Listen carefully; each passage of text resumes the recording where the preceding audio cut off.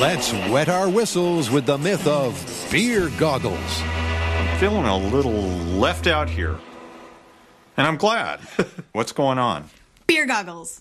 Beer goggles? Beer goggles. It's been out there waiting for us the whole time, and for some reason we haven't tested it. The idea that alcohol has this magical property that will make people around you more attractive the more you drink. Actually, I feel like I've been testing this for over a decade. Yes, but that's anecdotally. We are going to test it scientifically. This seems to be a really subjective thing.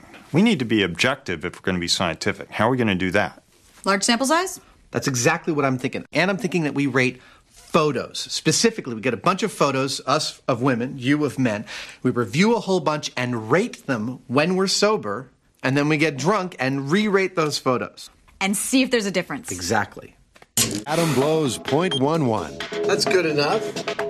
And Jamie .10. That works. So technically, they're both a bit wobbly. As for Carrie, .13. Dude, you are so ready for this test. in fact, they're all well primed for part 3 of the Beer Goggles Challenge. These last 30 faces are a random mix of those they've seen sober and buzzed. She's pretty darn cute. 8. She's very cute. I've met her. It seems like in each group there's a lot more cute chicks. When he's done, Adam's score reflects his growing enthusiasm. 134? Wow. But the wild card here is Carrie. She was far harsher buzzed, so this could be anything. Carrie, drunk.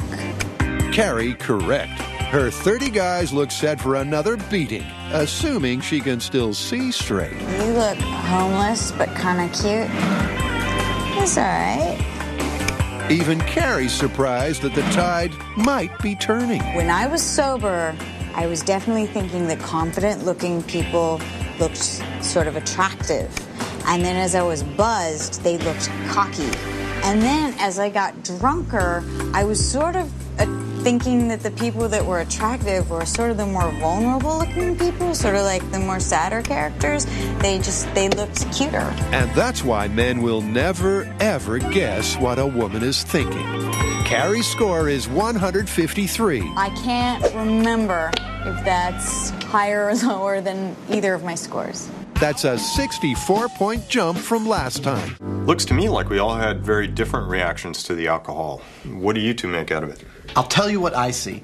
If this myth were totally confirmed, all 3 of our graph lines would look like mine. A steady improvement in our assessment of the attractiveness of the opposite sex directly in proportion to the amount of alcohol we consumed.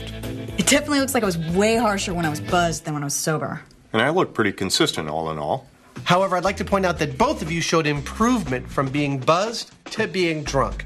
That result, combined with my steady improvement all along the line, tells me this one is easily plausible. Definitely plausible. Okay, plausible.